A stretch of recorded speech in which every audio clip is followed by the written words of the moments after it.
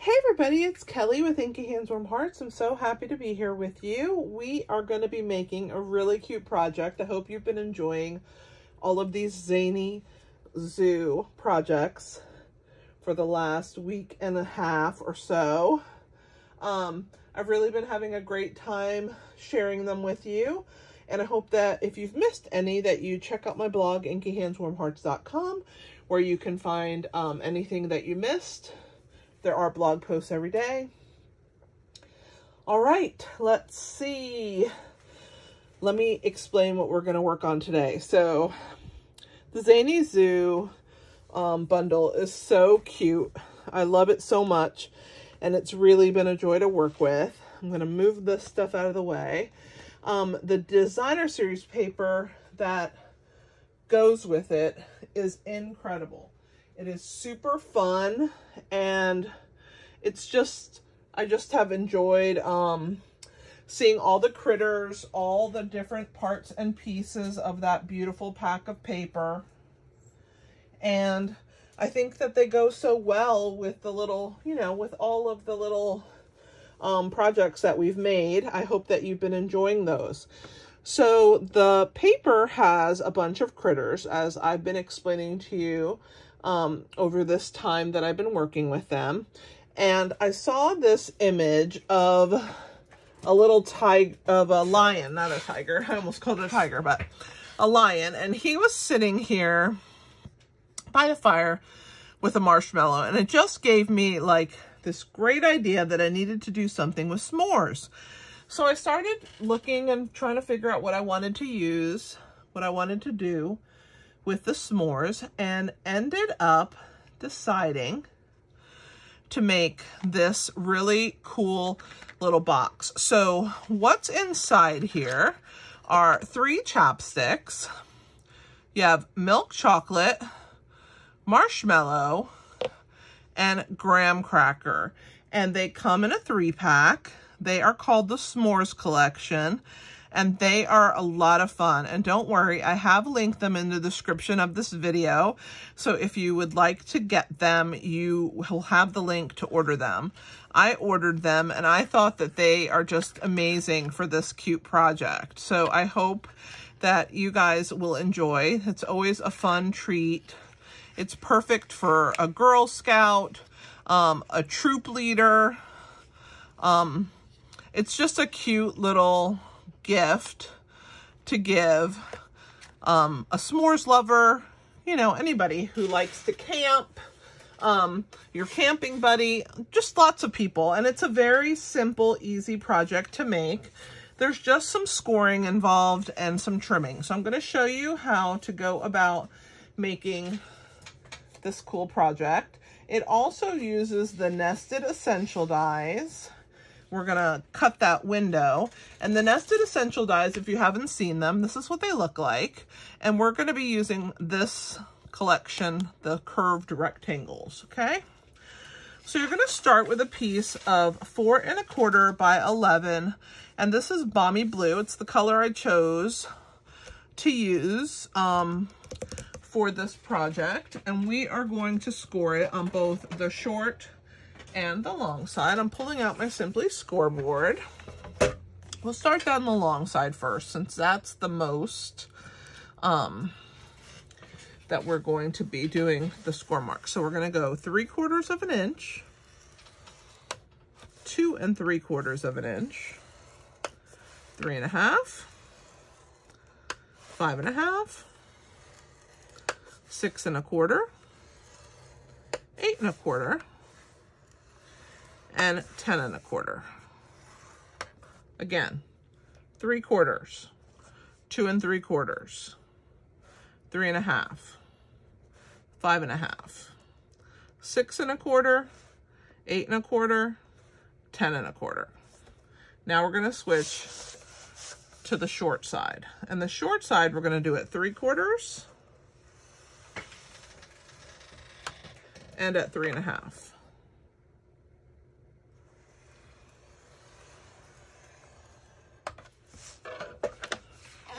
All right, so now you have this paper with this big, long, put my board back. Hang on a second. There we go. With all these score marks, and we're gonna go ahead and, you know me, I like to burnish along them all.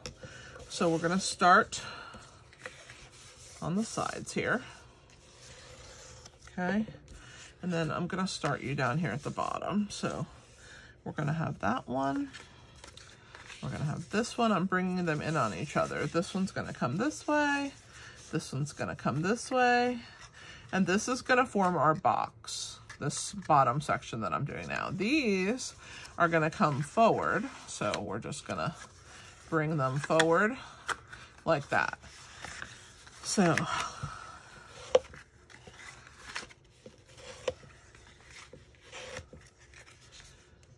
and then these are gonna go this direction.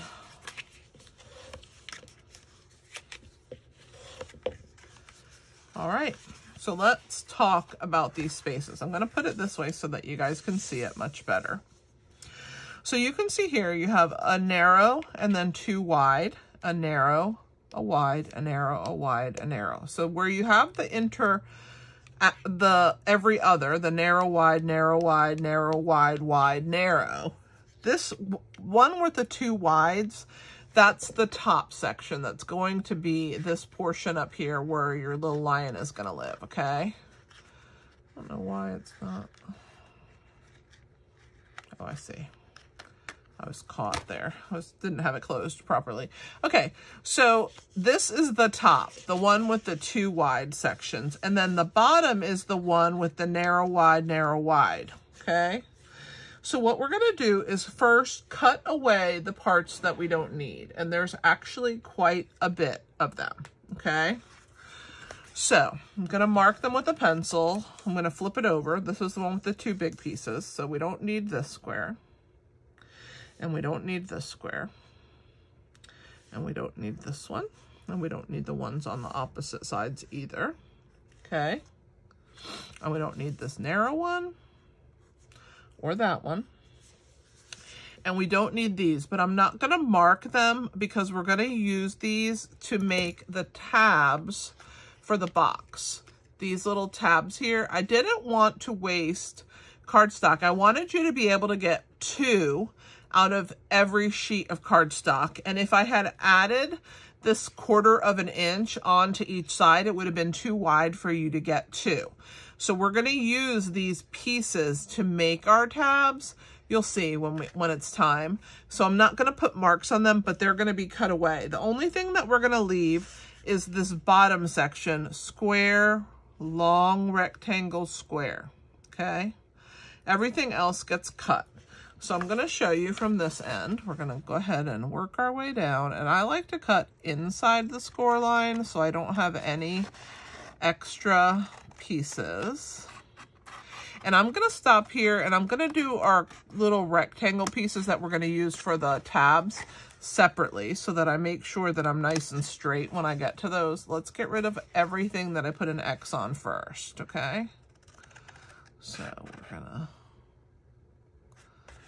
come down.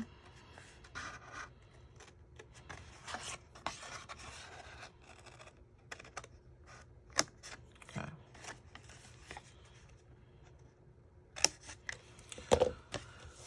This is the top part of the box. So this is gonna fold in half, okay? And that's where our little lion's gonna sit here. And then this piece is going to come in and it's going to be the, you'll see in a second. Let me just finish. So then these pieces here are going to be the sections that we are gonna cut, because this is gonna wrap around like this and come down, and it's going to be our box. This is gonna be here, and then this is gonna be like so. This is how our box is gonna form. Do you guys get that so far? Okay. So we don't need these bottom flaps, which is the next set. So we're gonna go ahead and cut our next ones, even though they didn't have the X on them. I just wanted to make sure that they were gonna be nice and straight. So I wanted to cut these individually. So we're gonna save this one. We're gonna do the other side as well. We're gonna save. this one. And this is going to become our two side flaps. Okay, now what we have left is the large rectangle, two long skinny rectangles, and then the four corners. Well, the four corners are going to be our tabs, so we're going to angle those. So we're going to come in here and angle.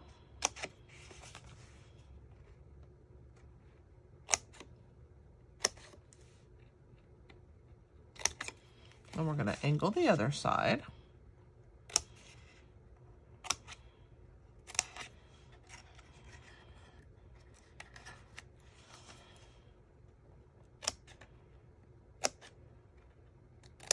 Okay. So now what's going to happen is these are going to become the pieces that go in. This is going to turn over. And then these are going to be the flaps that get tucked on the bottom. So these two wings here are going to need these to come into play. So let me let you get a screenshot so far of what we have. And I am going to trim, while you do that, I'm going to trim these and get them ready, because we are going to use these to be our tabs. So I just have to trim the little score marks off of them. All right, you should have your screenshots by now. I'm going to bring back my Simply Scored, because we're going to need that to do another score line. All right, so we have these two tabs now that we cut from the side. All right, and we just need to score them down the center. So this is 3/4 of an inch, so I'm just going to move 1, 2 tick marks. From this side, I'm going to go 1, 2, and then there's the one in the middle. That's going to be our score. So 1, 2, the next one, the third one there. So those 3/8 of an inch is what it is that you're going to score at, both of them at 3/8 of an inch. All right. Now these are going to become our tabs. Okay, and they're going to get attached to these parts. So I'm going to use my bone folder, and I'm going to make sure that they're nice and burnished.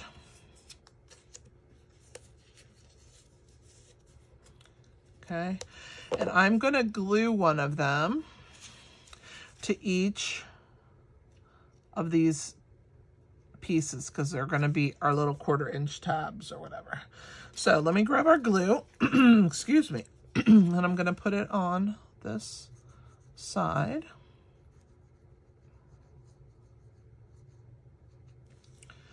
And we're going to attach this one on it. I like to flip it over and make sure that it's right on the edge. Whenever I add a tab, because I don't want to cut any bigger paper, I just double check it. And we're going to let it set for a minute, but we're going to angle cut these. Okay, let's do the other side.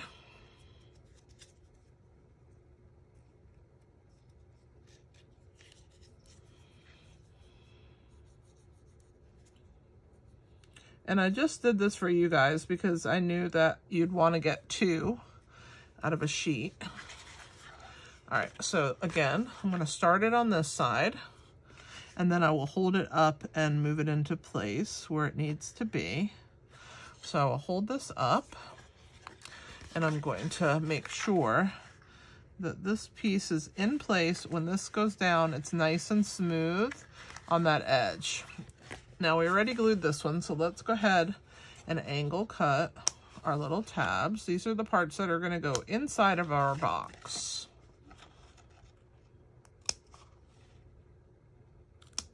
All right. So now this is our final piece. This is what you need it to look like. So you're going to have long rectangle, rectangle, rectangle, long rectangle, rectangle, long skinny rectangle, rectangle, and then you have the tabs that you've attached your 2 sides. I really like doing that attaching, because number one, you use the paper that you already have, right? Your extra pieces like this. You use those and you don't waste them. And you also save cardstock because you're able to get multiples from your piece. All right, so let's go ahead, and before we put the box together, we're gonna do a little blending, a little ink blending. So I'm gonna grab a scrap paper. All right, and we're gonna use Azure Afternoon for our ink blending, but I'm gonna show you how I know what we're gonna blend, okay? So we're gonna blend the background, the part that's gonna be right here, okay? So what we're gonna do is we're gonna get our box ready. These are gonna be the tabs, remember, so this is gonna flip over. So these little tabs that we cut here, they go to the inside. I'm sorry, there we go, okay? And then this is gonna flip over like this. These are gonna get tucked in. The tabs that we just glued on are gonna get tucked in. And then this is gonna come, and I could have cut this off and just glued it there, but I wanted it inside. I wanted it for reinforcement, so it would be nice and thick and weighted on that side, because I knew what was gonna be in here was gonna be weighted. I wanted this to be weighted. So this panel right here is the one that we are going to do some ink blending on. And then we're gonna cut out the center. So I'll grab my Stampin' Cut and Emboss machine and we'll put our piece through, but let's do our ink blending first. So I'm gonna brush some off because this is a dark color and I don't want it to be overly dark, but I want it to be darker than the Balmy Blue. And I basically am just depositing some color, and I don't mind layering, taking my time, because you get that nice, smooth, pretty look.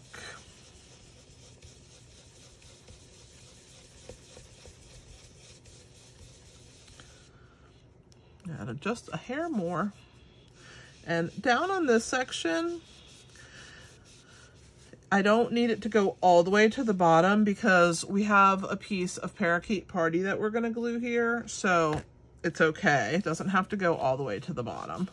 But I definitely want there to be enough blue on that piece. All right, so that's good for the, we'll bring the ink pad back in a minute, but let's go ahead and cut out our window.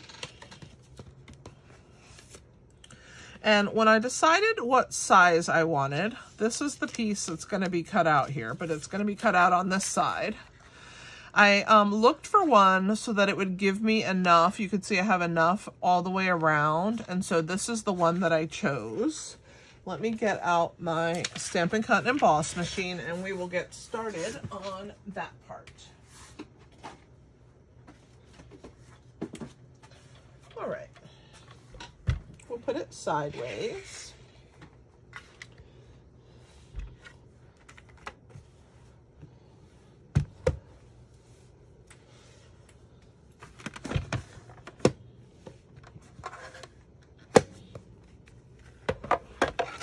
All right, we have number 1, number 2, number 3 on there.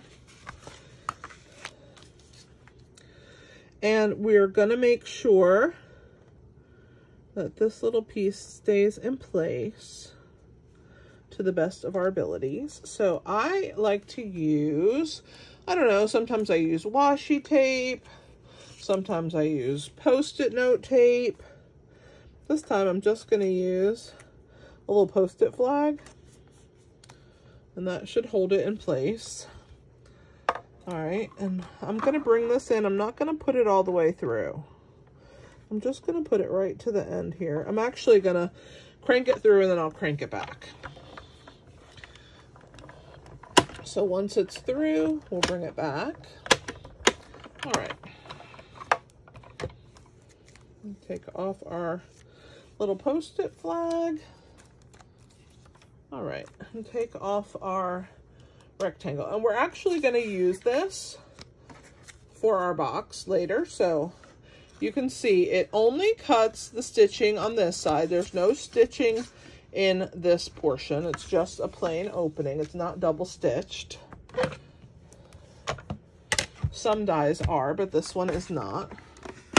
All right, and let's go ahead and start gluing our box together. I'm gonna straighten ourselves up here. All right. We have our little piece. I'm gonna put my dies back before I lose them. Back in their sleeve. All right. So here we go. We're gonna glue in that hole a little piece of window sheet. I don't remember the size I cut it and I didn't write it down, so let's measure it. Looks like 2 5/8 by 1 7/8. And that's gonna go on the inside of our box, right in that spot.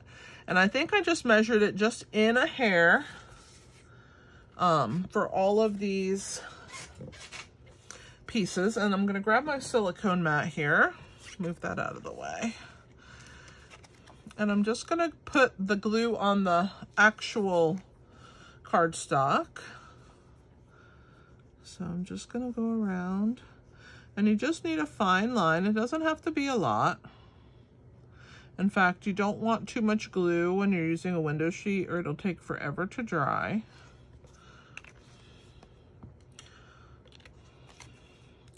So we're gonna go ahead and drop that right here. Just make sure it's in all the score lines and that your score lines can lift up. And this one seems to be fine. All right, so while that is drying, we're gonna go ahead and put our little box together, okay? So we're going to turn our flaps in first, these little flaps, okay? And I'm gonna slide my piece upside down. We can leave the tabs out for right now. This is gonna come in, and then this piece is gonna be glued to secure the back of our box, okay? So I'm gonna go ahead and put my tabs in just to give a little bit of stability to our box. And then we're gonna put adhesive on this section here, but before I do it, I'm gonna put some here to keep it closed. So this is gonna get adhesive, and that will keep that section closed. And then we're gonna put some on that section right there. So double on the same section on both layers. We're gonna turn all of this in, okay? And then we're gonna bring this to meet this side, and I'm gonna turn it on its back. That will help that piece grab that adhesive. You can also turn it this way and then use your bone folder to press that piece against. But this is our little box that we've now made, okay? Now it's time to decorate it. We're gonna use our designer series paper. So I've cut a lion and a pack and the set of trees. I've cut, this is from one of the patterns that has them doing like the everyday kind of thing, but I love this little wiggle. And so we have 2 of that, 2 of this size, and then this piece here for our grass. We'll snip off the end here. It looks like we're a little shy, but that's okay. We can lift it right up here and then snip it off. Make sure that I have it covered. And I'll bring my scissor in and trim. This is a 1/2 inch by, I think 3. No, 2 3/4. A 1/2 inch by 2 3/4. And it's Parakeet Party. We're gonna glue that next, okay? And we're gonna glue that for the scenery or for the grass before we put our lion and our trees on there.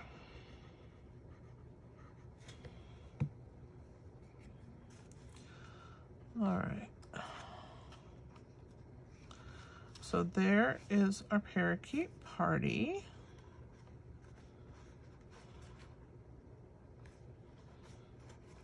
Looks good. All right, so now for our lion, let's go ahead and color him. He is gonna get 2 colors. He's gonna get pecan pie, and then the light medium pack, the 700 marker is what I'm gonna use for him. So I'm gonna do his mane and pecan pie, and this is our Stampin' Blends, which are the alcohol-based markers.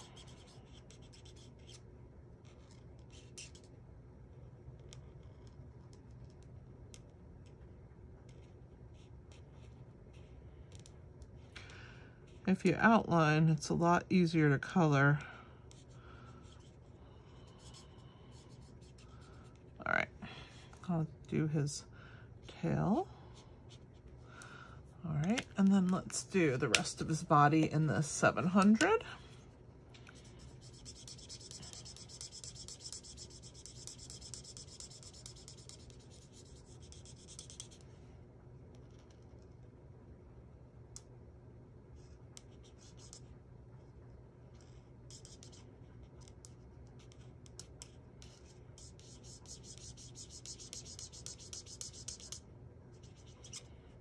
And then the tail. All right, and then we just have a little bit of trimming to do. We're also going to use pecan pie on the trunks here of the tree.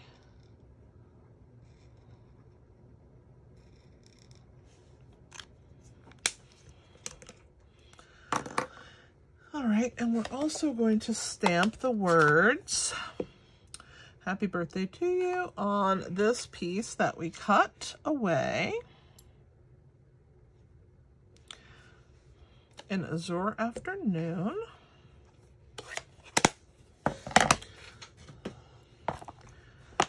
All right, I'm gonna trim, grab my scissors, and I'll have to bring in my X-Acto knife in a minute. All right, so we're gonna go here. We now have that new tool for our Take Your Pick tool that has an X-Acto.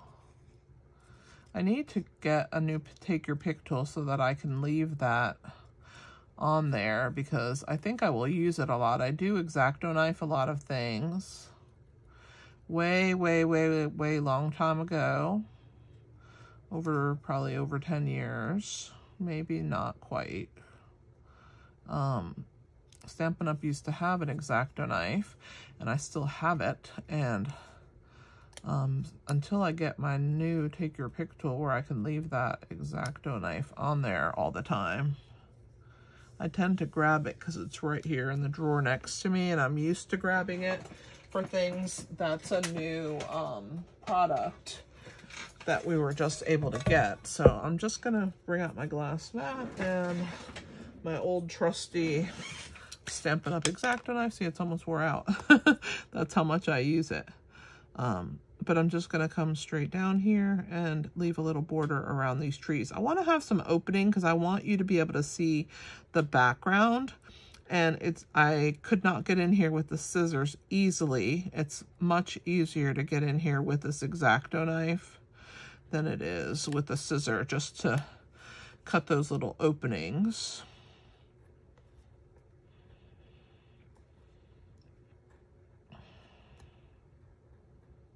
So there's that one. I'm going to do these 2 little tiny pieces up here, little triangles, just to keep it uniform. All right. So now we have colored, and we're ready to put it together here. All right, let's glue our designer series paper onto our box, and then we'll do our line is going to be used. I'm going to use some dimensionals with him. So we'll start with this back piece. This is going to be on the back side of the box. That's where we're going to put our happy birthday sentiment.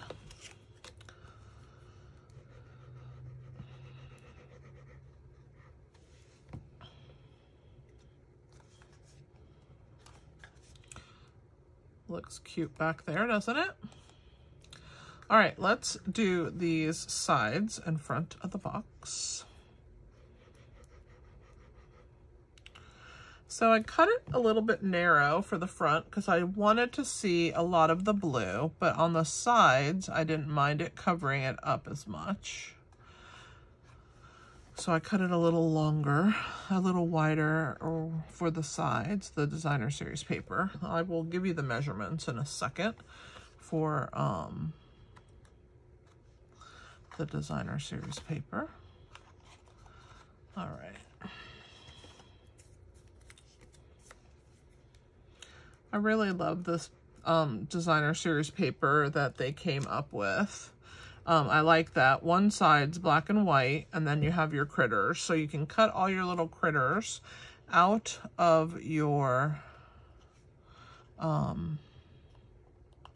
designer series paper, which is what I did here, and just add a little bit of color to it. You don't have to color everything. All right, so there's my last piece. I'm going to measure these for you. All right, let's see. This looks like it is 1 7/8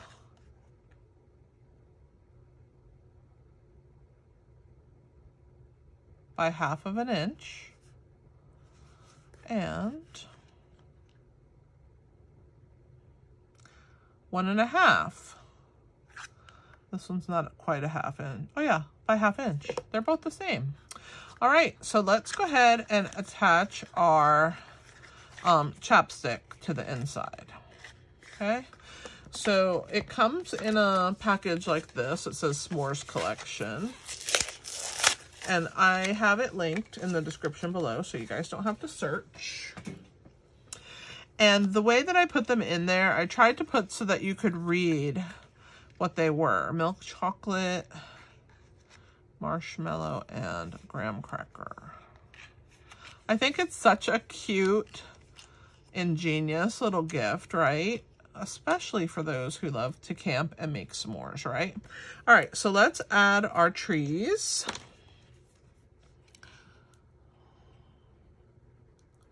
I hope you guys are enjoying this project. I do a live stream on Tuesday nights at 8 o'clock and on Thursday afternoons at 1. Both are Eastern Standard Time. I'm on the East Coast.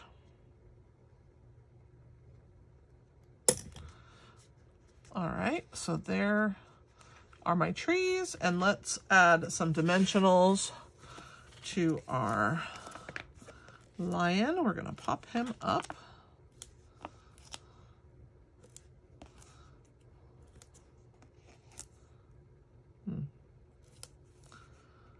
I think I'm gonna cut a piece for that bottom section from our trim. I like using the trim pieces if I can, because they just make my life so much easier, right? There we go.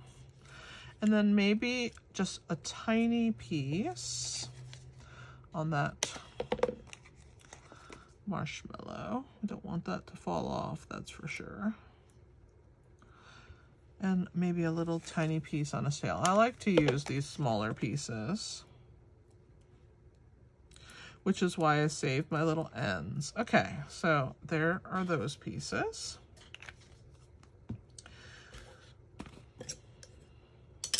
Let's get the take your pick tool and pull the rest of these backings off.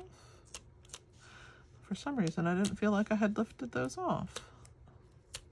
And then let's pick these up that I pulled off already, the two small ones.